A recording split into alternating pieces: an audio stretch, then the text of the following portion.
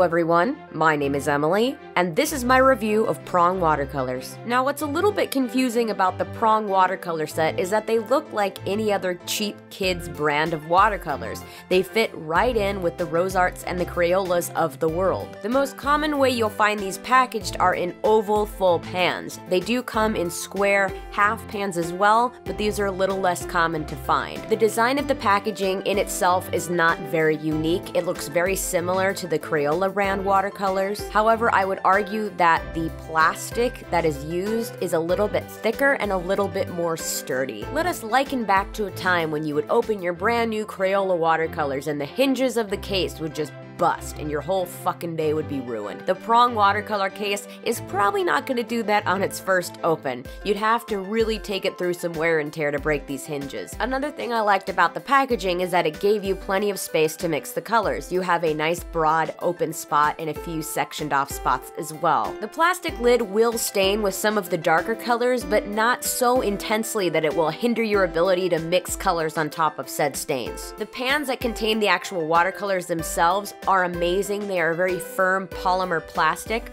I feel like with most watercolor sets, the actual pan is a very flimsy, disposable kind of plastic, and this is just nowhere near that low of a quality. And yes, the pans can be removed and switched around. The watercolors themselves are a semi-moist blend.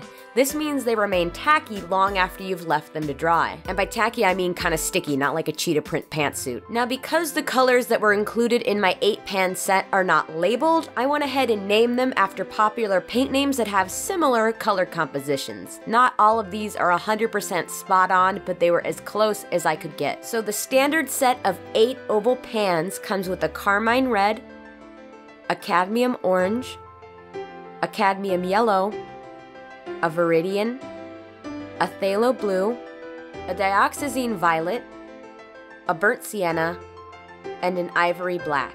The color selection overall is very nice, though I wouldn't have included a black if I had the choice. I can't be too nitpicky because I'd rather have just a black taking up 1 space than a black and a white taking up 2. The black is incredibly dark and acts almost like an ink, and could even work as something to outline your piece with, so it's not a total waste. Every single color is beautifully pigmented and they blend very well with one another. I found that after mixing 3 shades or more, the color wanted to muddy up a bit, but nothing too substantial. Something that really took me by surprise with these watercolors is the way they bloom.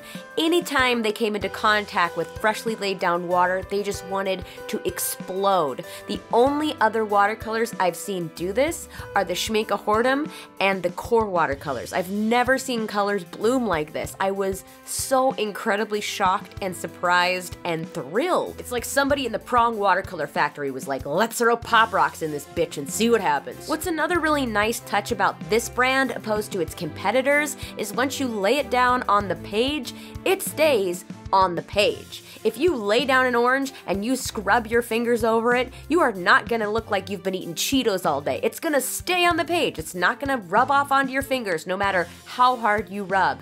However, if you go in with water and try to remove color that way or leave like a slight stain behind, it works swimmingly. I just think that is a very good quality to have in any watercolors. Of course, each color is going to be different, but they don't really stain like crazy. They are fairly easy to pick back up off the page so long as you scrub at it with a wet brush or Q-tip or finger or what have you. Now, if you guys didn't already know this, these watercolors are very inexpensive. The 8-pan set that I have runs anywhere between $4 to $7 USD depending on where you buy it. Just like the Crayola or Rose Art brands, they are very affordable, but unlike the Crayola or Rose Art brands, there is clearly a lot of thought put into these paints. Now that I have spoiled you with all the sugary goodness about these wonderful paints, here's a little bit of a kicker. The biggest con is that they are not light fast. These watercolors are not really meant for paintings for you to hang up on your walls. These are great for practice for beginners. These are even great for things inside your sketchbook. I think anyone from elementary level to college level can use these watercolors very successfully. It's very clear that Dixon was trying to do something different with Prang watercolors. watercolors, trying to set them apart from their competitors. And that something is level of quality. There's something about these watercolors that is just very, very simply made for the everyday artist. The artist on the go, the artist in the studio, the artist that is a single parent, the artist that has to go to school full-time, the artist that has to work 2 jobs.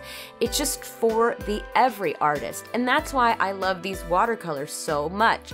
It's very clear that a lot of thought went into them. They're not made from cheapy, plasticky, throwaway stuff. They're made from very decent quality materials. They are very affordable and accessible. You can pretty much find them at any Target, at any drugstore or art store, and even if they're not available in your country, they are not hard to find online, and they're still not expensive even if you have to pay a little bit of shipping.